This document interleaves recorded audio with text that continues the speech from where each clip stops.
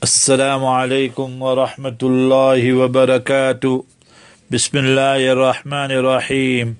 On behalf of CII Radio, we present to you lesson number 667 of our daily Naseehah and advice. Our topic today is easy good deeds one can do.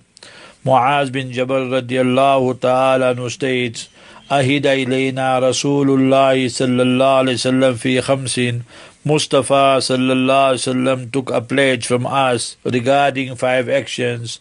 Man fa'ala wahidatan minhunna, whosoever does any one of these 5 actions, kana dhaminan alallahi azza wa jal, then that person will be under the guarantee of Almighty Allah, meaning the special mercy of Almighty Allah will envelope him, and inshallah that will be a means of that person entering Jannah and paradise with the grace and mercy of Almighty Allah. Number 1, Man aada marida, a person who visits the ill. So many a time we know people are ill, but we think that no, it is insignificant. No, there's great virtues involved. Oh, kharaja ma'a janaza, or you go out with a janaza. So imagine that is a great thing. Whether we know the person or not, it is the right of the Muslim person on another Muslim. Oh, kharaja ghaziyan fi sabilillah, or that person goes out to fight in the path of Almighty Allah, so against the enemy, and the motive is i'lai kalimatillah, and that is to elevate the deen of Almighty Allah. Oh, dakhala ala imamin, or this person goes to the amir, the imam, the leader, the ruler. Yuridu bidhalika ta'zirahu wa tawqira, and that is just to show him honor and respect. But this imam here means an imam who is not a zalim and an oppressor and so forth. أو قعد في بيته, or this person sits in his house, فسلم, so that he is safe from vices and sin and the evil society, وسلم الناس منه, and the people are safe from him, that he does not cause harm to people and people don't cause harm to him. So these are 5 easy actions. Rawahu Ahmad, Imam Ahmad rahimahullah has mentioned in his Musnad.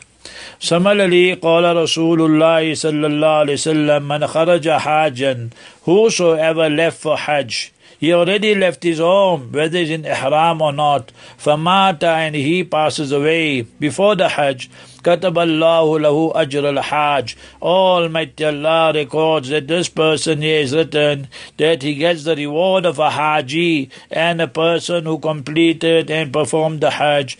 Ila yawmil qiyamah, right till the day of Qiyamah, it is written that this person here is like still performing the Hajj. Subhanallah. وَمَنَ خَرَجَ مُؤْتَمِرًا, whosoever leaves his home and he went out for Umrah, فَمَاتَ, en route to Umrah and route to Makkah Mukarramah, Medina Munawwara, that person passed away, كَتَبَ اللَّهُ لَهُ أَجْرَ الْمُؤْتَمِرِ, Allah will write for him that he will get the reward of making the Umrah ila yawm al-Qiyamah, right till the day of Qiyamah.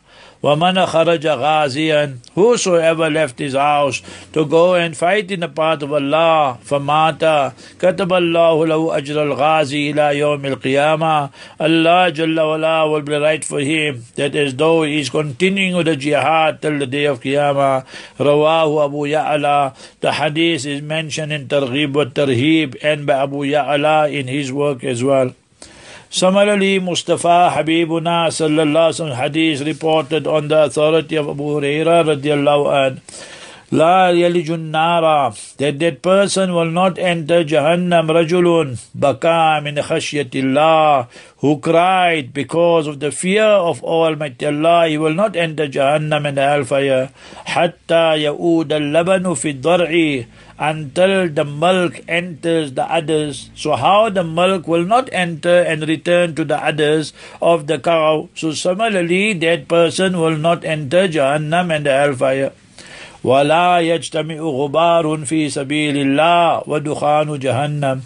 And likewise, a person who went out in the path of Allah to study, to give da'wah, to make tabligh, all these type of things, and some ghubar and some dust came on his clothes, on his body, and the dukhanu jahannam, the smoke of jahannam, they will not combine. Rawahu Tirmidhi. So these are all wonderful deeds we can do. May Almighty Allah give us tawfiq and Allah accept it. Assalamu alaikum wa rahmatullahi wa barakatuh.